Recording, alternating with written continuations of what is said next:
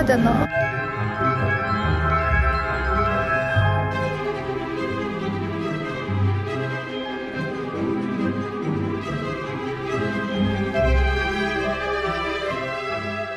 자라에 제가 즉흥적으로 들어갔어요. 요즘에 자라가 그렇게 실험적인 옷들만 내놓는다, 이래서 뭐 살 게 없다, 이런 주변의 반응들 때문에 기대 없이 들어갔었어요. 뜻밖의 이런 제품들을 발견하게 됐습니다. 예전에 자라에서 니트 절대 사지 마세요 이런 얘기 했었는데 요즘에 니트에 무슨 일이 생긴 거죠? 너무 예쁘잖아요. 로율님들 구독, 좋아요, 알림 설정 먼저 하시고,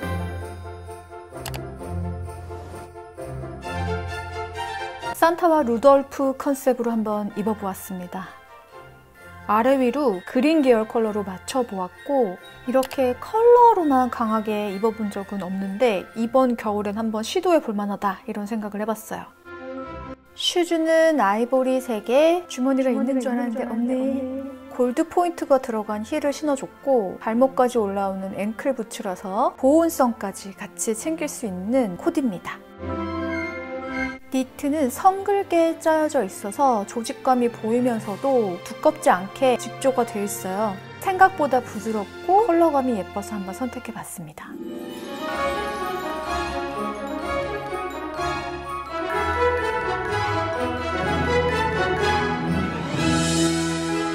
이 니트 위에 이 자켓은 안 어울리네요.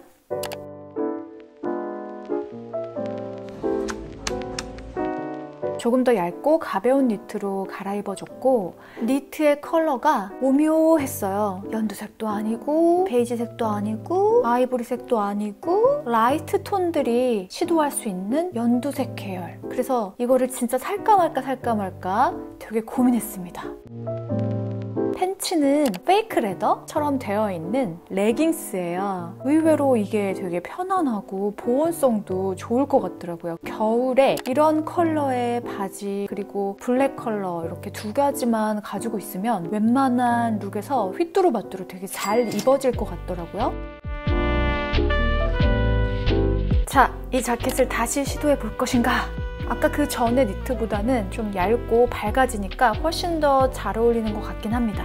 그런데 이 자켓을 어디서 입을 것인가? 밖에 나갈 때 뭐 입을 수 있나 생각을 해봤어요.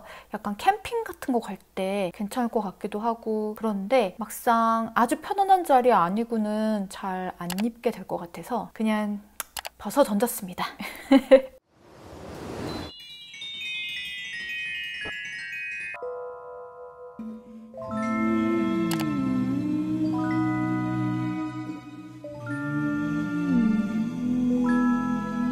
동화 같은 이 음악은 뭐죠? 여러분, 드디어 정말 마음에 쏙 드는 니트를 발견했습니다. 자, 이 바지는 아까도 말씀드렸지만 맞는 코디 바지인 것 같아요. 그 위에 이렇게 예쁘고 청아하고 퓨어한 컬러의 니트, 그리고 생각보다 실제로 만져보니까 부드러워요. 마음에 이렇게 들 수가. 지퍼 부분도 산티나는 지퍼가 아니고 여닫을 때 되게 부드럽더라고요. 그리고 이런 게 가디건으로도 입을 수 있고 니트 하나로도 입을 수 있고 원말 웨어로도 입을 수 있고 약간 차려입는 느낌으로도 입을 수 있고, 그래서 활용도가 좋을 것 같아서 요거 바로 제가 찜했습니다.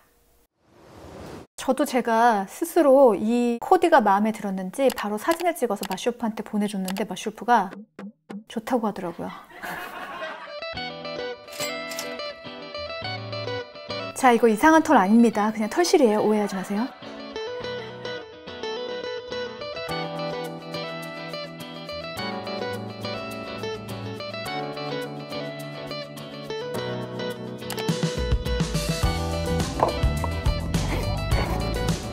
마치 생로랑의 컬렉션을 보는 것 같은 느낌이 드는 원피스입니다. 앵클 부츠는 스웨이드로 되어 있는데 양말처럼 발에 싹 달라붙어서 저처럼 가는 발목을 강조시켜주면 좋은 사람들에게 정말 좋은 아이템인 것 같아요.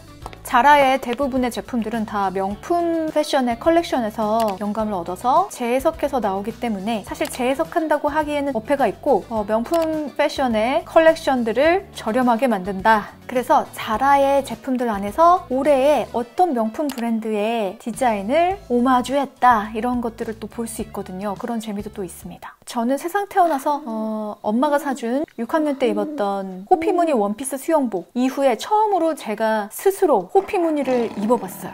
그런데 생각보다 너무 난해하진 않더라고요. 아, 내가 이런 것도 이제는 좀 소화가 되나? 이런 생각을 하면서 기쁘기도 했지만 아직까지는 조금 어려운 것 같아요.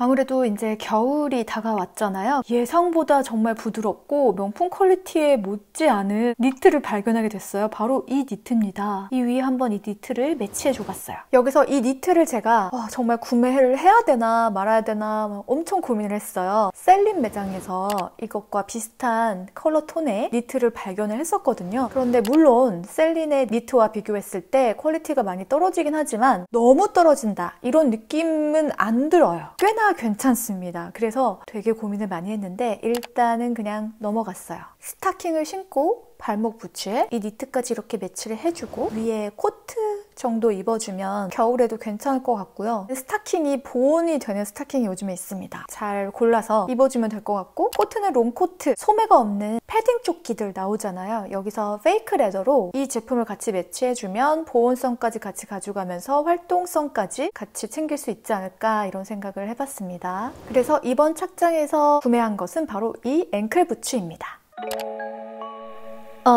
지금부터 내가 랩을 한다. 이 코트는 이율아트가 골라줘 오버사이즈 코트.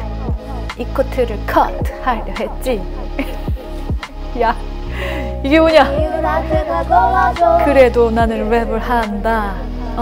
오버사이즈 코트.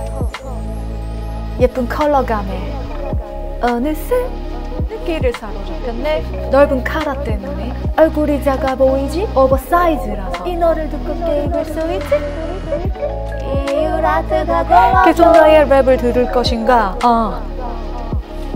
미안합니다.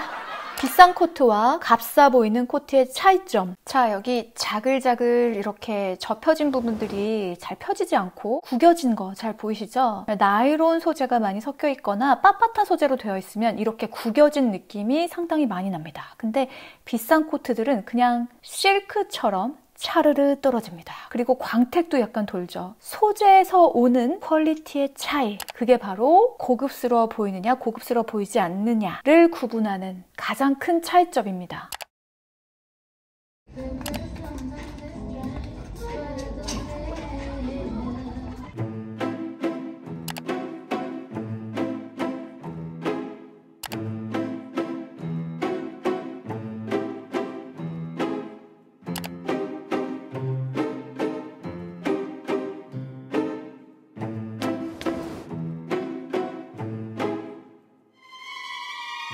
이 착장 약간 그 리플리라는 영화의 기네스 팔트로우 같은 그런 느낌 아닌가요? 귀족적인 느낌, 고급스러운 코디의 분위기를 낼 수 있는 착장인 것 같아요. 이 스네이크 문양의 롱 부츠를 제가 잡을 거라고는 정말 상상을 한 적이 없는데 이런 착장으로 또 매치를 해주면 상당히 패셔너블해 보이면서도 감각적인 코디가 되더라고요. 그래서 이것도 구매할까 말까 정말 망설였었는데 결국에 구매하지는 않았습니다.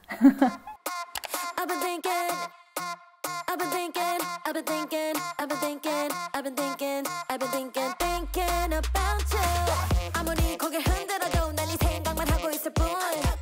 아무리 딴짓해봐도 난 너의 목소리만 들릴 뿐. 있으면 내 here with me. 가득 심장이면 please tell me. 빨리 고백해볼까? 눈 감고 말해볼까? 미치겠어 only you. 이런 건 처음이야. 너무 설렘이 좀 나. I've been thinking about it. I've been thinking about you, boy. Yeah. All I think about is you, boy. All I think about is.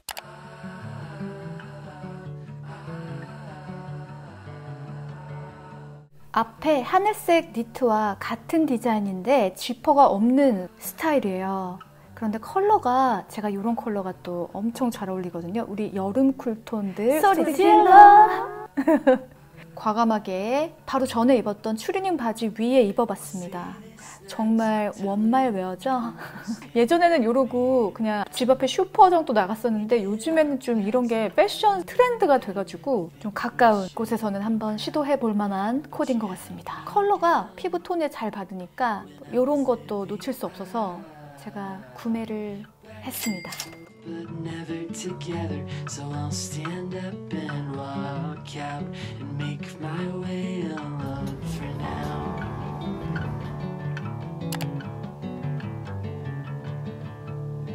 이번 시즌에 자라는 생로랑에서 상당히 참고를 많이 해서 신제품들을 내놓은 것 같아요. 지금 제가 입고 있는 이 블라우스, 이 블라우스도 생로랑에서 본 것 같거든요. 찾아봤더니 카라 부분을 화이트로 하고 나머지 부분을 땡땡이 블랙 시스루 실크로 한 부분과 이 자켓은 제가 이거 정말 사야 되나 말아야 되나 엄청 고민했던 자켓인데 크로셰라고 하죠. 실로 이렇게 떠서 레이스를 직조한 카라 그리고 소매 부분에 매치를 해둔 자켓입니다. 이 제품 너무 예뻐서 한번 여러분한테 이 블라우스가 나온 김에 소개해드리려고 보여드렸어요. 가끔 자라의 신제품들을 잘 살펴보면 정말 명품 매장에나 있을 법한 거의 비슷한 디자인으로 나오는 이런 제품들이 있어요. 제가 생로랑이었네요. 아니면 다른 데서 거의 똑같이 생긴 걸 본 것 같은데 지금 완전히 기억이 나지 않아서 못 보여드리고 있는데 이 몸통 부분은 완전히 시스루예요. 그래서 안에 이너를 좀 잘 받쳐 입고 입어주면 좋을 것 같고 혹은 겉에 저처럼 이렇게 가디건이나 코트를 매치를 해주면 괜찮을 것 같습니다. 위에 입고 있는 가디건은 팬디 제품이에요. 사야 되나?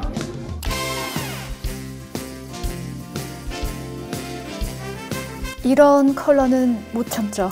생각보다 이번에 자라가 니트가 퀄리티가 너무 괜찮은 거예요. 이게 소재가 뭔지는 모르겠는데 뭐 재생된 합성 섬유다 뭐 이렇게 되어 있는 것도 있고 뭐 어떤 거는 알파카가 섞여 있는 것도 있고 그래요. 이번 니트도 뭔가 특색 있는 디자인이 있는데도 불구하고 저의 퍼스널 컬러와 잘 맞는 컬러 계열이기 때문에 더 손이 갔던 것 같아요. 움직일 때마다 이 밑에 술 부분이 약간 찰랑거리는 그런 것도 재미있고 앞에 말씀드렸던 페이크 레더 레깅스에 같이 매치를 해주니까 더 깨끗한 느낌이 살면서 가죽 느낌과 부드러운 니트 느낌에 대비되는 재미도 함께 볼 수 있는 코디인 것 같아요. 제가 이 제품을 구매했을까요? 안 했을까요?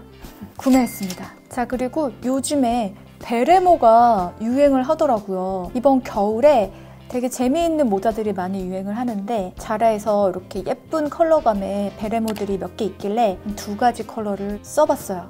그런데 안 어울려. 이런 겨울 제품들은 좀 소재에서 오는 고급스러운 그런 거를 또 함께 같이 가져가야 하는 부분이 있기 때문에 아쉬운 부분이 많아요. 그래서 얼굴 주변 가까이에 하는 옷이나 액세서리들은 좀 좋은 퀄리티의 제품들을 해주는 게 훨씬 더 좋습니다.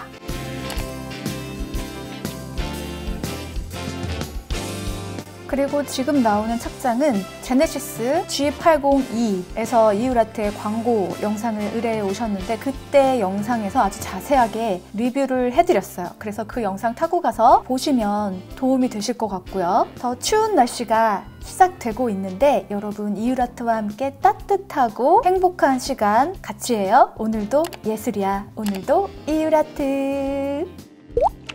이율아트.